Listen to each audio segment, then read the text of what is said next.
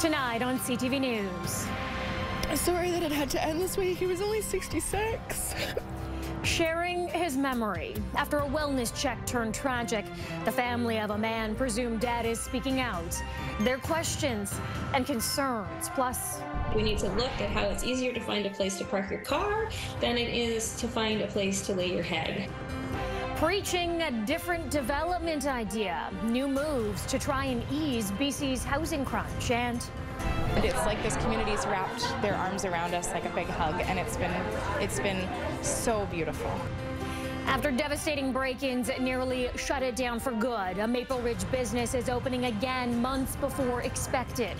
How the community banded together to make it happen.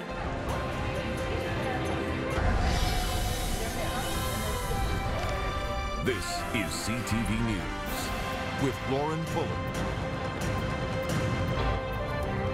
Good evening, and thanks for sharing your Sunday with us.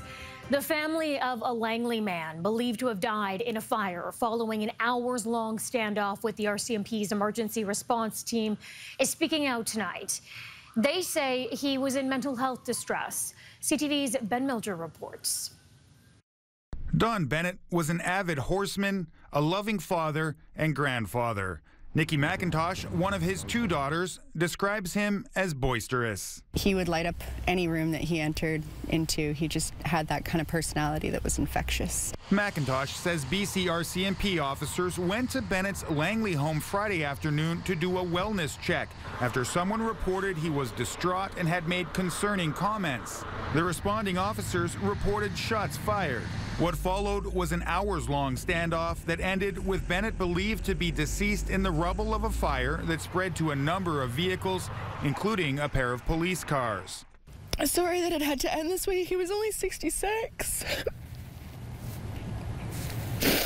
Sorry that I couldn't have done more. When people are struggling with mental health, it can be hard to know what to do, what not to do, and how to support them. According to McIntosh, RCMP had the phone company block incoming calls to her father's number, meaning no family members could reach him as he was surrounded by heavily armed officers and in the Que se me aparecieron.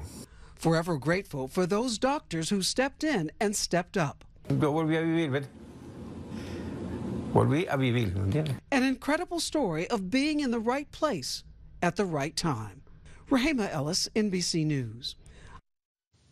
And that is our show tonight. Thank you so much for sharing your weekend with us. Hope to see you back here next weekend. Have a great week ahead.